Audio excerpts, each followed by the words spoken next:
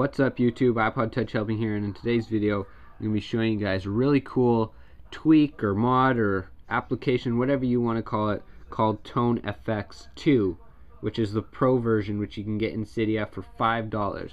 Alright, so if you guys want to get that, you just open up Cydia and you just search that right there. Alright, Tone FX 2 Pro.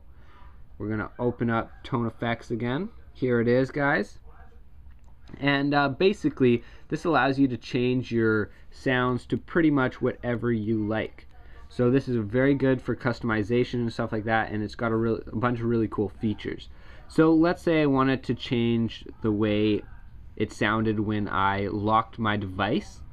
I could make it do something different. I could make the sound that it does when I get a new message or a new mail. And the best part is you can actually change it to things that you have in Winterboard already. So different themes have different sounds, and you can actually use those sounds as well. Down here are some of the better ones that I like to use. You know, you can use some random ones like that. Hopefully you guys can hear that. Whoops. I'll try a different one here. I'll try glass. Alright, so I'll do glass. Alright, so I'm going to close that application down and then just listen here, guys.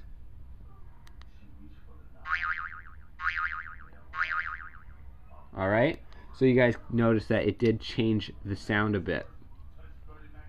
So this is just definitely an application worth checking out. And if you guys are wondering why this video isn't very good and I'm not using a tripod, basically guys, I'm on vacation right now, so you guys are kind of lucky that I'm making a video.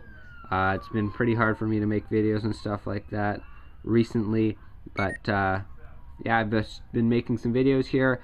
But this is definitely worth checking out, you guys. You can get the Pro version for $5, and you can get the Lite version for $3. You can change the sounds to notifications, like in Twitter. If someone sends you a message on Twitter, you can make whatever sound you pretty much want. You can actually create your own tone as well.